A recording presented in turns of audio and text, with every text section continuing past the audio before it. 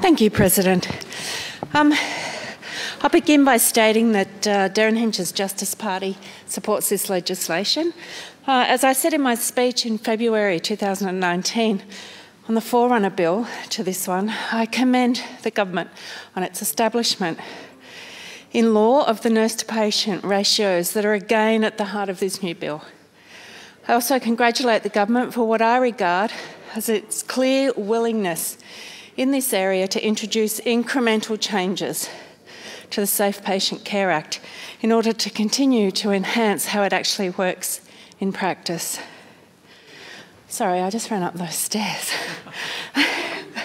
On that note, I'm pleased to see that two specific concerns that I raised in my speech on the 19th of February 2019 have actually now been directly addressed in this new bill. I said back then, and I quote, that extra resourcing will undoubtedly need to be devoted to administration in addition to frontline care itself. I also referred to, and I quote, the problems around the complexity of cases and the reality that modern case mixes are not always amenable to being reduced to and defined by a predetermined formula or equation.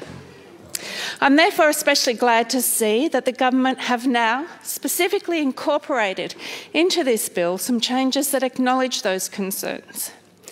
I sincerely thank them for doing so through the introduction of the in-charge nurse or midwife and the after-hours coordinator. Those are very important changes, particularly for hospitals in rural and regional areas.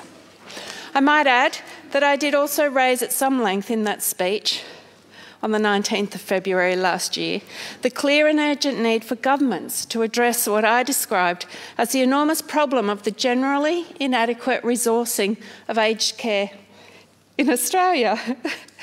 I added that the objective of enhancing aged care should be a major priority of every Australian Parliament, and that all governments should explore the opportunity to do more in this field. It gives me no pleasure to observe just how fateful those words have proven to be in recent weeks and months in the midst of the COVID crisis. One of the things I also said on that day, and I quote, if we are talking about improving the ratios of health professionals and carers to patients, it is very doubtful that there is a greater need for this to occur anywhere in the system than in the care of our senior citizens. In the preceding year, the AMA had observed that, while bed number ratios for the general population had remained static in recent years, they had then plummeted to a 23-year low for Australians over 65 and over. All of what I said was very true then, and it remains equally true now. So I would continue to urge all governments to improve the provisions of aged care. This is so important and so critical to good government in any civilised setting. There's no excuse ever for the neglect of our elderly citizens, and I would be horrified if, by now, there is anyone left in a senior position in government or in the public service anywhere in Australia who doesn't realise that. Otherwise, only a small number of additional points of concern and uncertainty have arisen in the course of my scrutiny, specifically of this new bill now before us. One of those is to do with the establishment of the new minimum qualifications for maternal and child health services.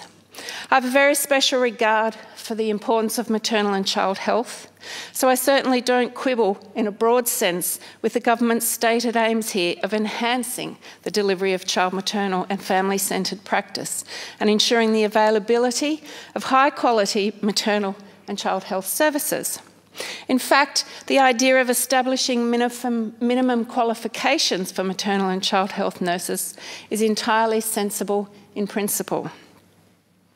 I say that with particular reference to the appalling events at Bacchus Marsh Hospital in 2013 and 2014, from which time more than 100 troubling cases of stillbirths and neonatal deaths at the hospital have subsequently been identified by health authorities. In turn, as part of the investigations into these cases, VCAT ordered in 2018 that one of the hospital's registered midwives never practice again. It found that she had committed serious professional misconduct on at least 10 occasions, including in 3 cases that directly resulted in the deaths of babies, while she was responsible for the patient care at that hospital. Those cases alone raise some questions about why minimum standards and qualifications have not existed until now in this area of the law. That said, though, I will concede that I'm also left to wonder exactly how the changes in this bill might fully deliver on that objective. There are some particularly important questions for me about what the specific implications of this kind of change are at many different levels in training and resourcing. Does this shift infer, for instance, that there have been long-standing and serious flaws in the teaching of maternal and child health nurses in Victoria? And if so, what have they been? And how are they now being overcome, and who is responsible for this specifically? One would presume that a raising of the bar for qualifying as such a nurse might also mean there will be less of these professionals entering the Victorian Healthcare Centre in the future. And it would therefore be valuable for us to know if this is likely to create new shortfalls in some parts of the system. This is naturally an even more pertinent issue in rural and regional areas, to which it continues to remain so difficult to attract healthcare workers at all, let alone those in specialist fields. A second outstanding issue that I'd like to raise is another one faced by many rural and regional hospitals, and it's the matter of delays in the appointment of guardians to certain hospital patients. Unfortunately, there are still too many cases where hospital staff are unable to discharge a patient because they are still waiting for the formal appointment to that patient of a guardian. In these cases, the guardian is regarded as being needed to help oversee their lifestyle, their personal decision-making, and/or their recovery and subsequent care. Often there is a wait for a guardianship application to be processed through VCAT, so that it is protracted that it can last for several weeks and even a number of months. For the hospital concerned, this essentially obliges them to keep the relevant patient under their care for all of that time. Typically, they are also not publicly funded for that bed beyond a particular date. I've spoken about this before in the House, specifically in an adjournment matter in August last year. However, it's a matter that unfortunately still persists for some hospitals and patients, and clearly detracts from the time and the capacities of nurses on the relevant wards to provide full care to all of the patients there. Furthermore, my understanding is that there's no way of easily accounting for these particular circumstances in the application of their nurse-to-patient ratios.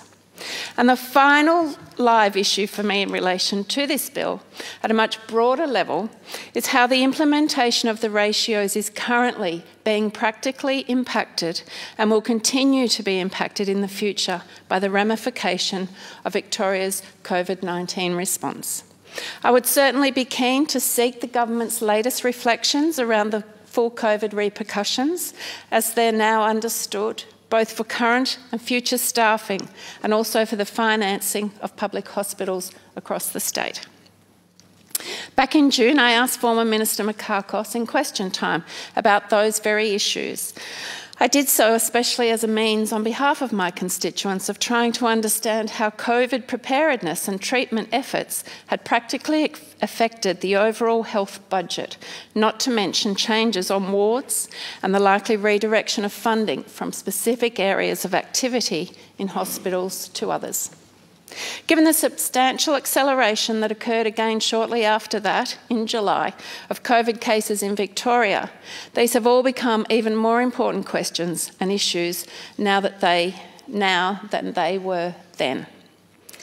We know, especially from the developments in the aged care sector and also from the concentration of coronavirus by many health workers, both in Victoria and other parts of the world, that this is an incredibly challenging time to work in those two sectors, and indeed in any care-related role. I won't delve any further deeply into this issue for now, but along the Murray River, we have also experienced many problems in the relation to the functioning of hospitals and staffing in the face of the COVID-inspired closure of the border between New South Wales and Victoria. The sudden dislocation of dozens of specialists, clinicians, and other frontline and administrative healthcare staff who were, in effect, unable to cross that border for many days after the initial closure in early July, which caused enormous upheavals at many levels. Not least for those hospital administrators trying to ensure there was a satisfactory minimum complement of staff at all times to perform procedures and to care for patients.